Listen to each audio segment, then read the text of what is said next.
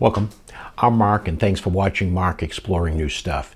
Today I'm real excited about a new product that I received after having waited 4 months for it to be in stock. Today, I'm proud to say, after ordering it in April of 2023, we have finally received the Rode Wireless 2 charging case as produced by Rode.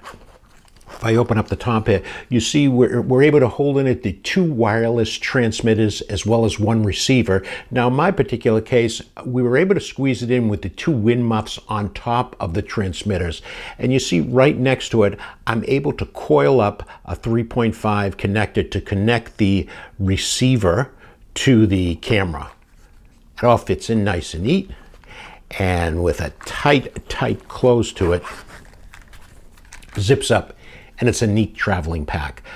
Easy to charge. The charging features work great. I think it charged up in a couple hours. It charges the Rode Wireless Go and then stops charging it when the Rode Wireless Go connectors are fully charged. So it's a neat product. One recommendation that I would have made to Rode is you could have left a little extra room in the top, maybe a little pouch where we could have put the wind muffs and the 3.5 millimeter connector cable that you need. What I've been using before was a product by ZGCINE. It's a product that a lot of people have been using to charge the Rode Wireless Go. You see it's a little larger in size when you compare it to the Rode Wireless Go product. The thing that I didn't care from it was the top. You'd be able to throw this in a knapsack or a backpack, but the top sometimes would open and things would fall out. A couple other features that annoyed me on that. This took forever to charge. I mean, again, this is a charger for the 2 transmitters as well as 1 receiver.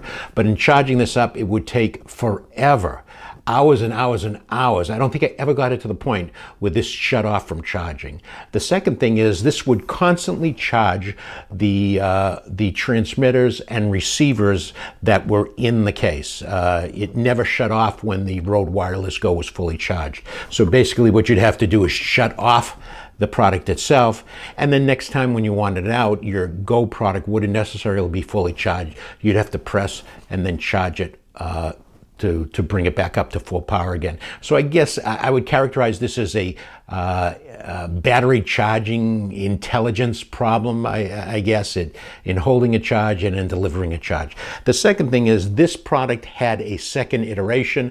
This is the oval design. The rectangular design of this product cost $60. This was $50. The Rode product, $79.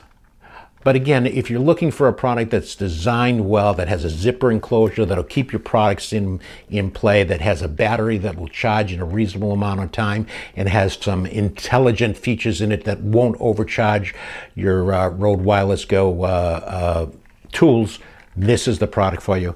I would recommend staying away. This product just didn't live up to my expectations. I'm Mark. Thanks for watching Mark Exploring New Stuff. If you will, give us a thumbs up and leave a comment below, and by all means subscribe so that you don't miss future episodes. Thanks, and have a great day.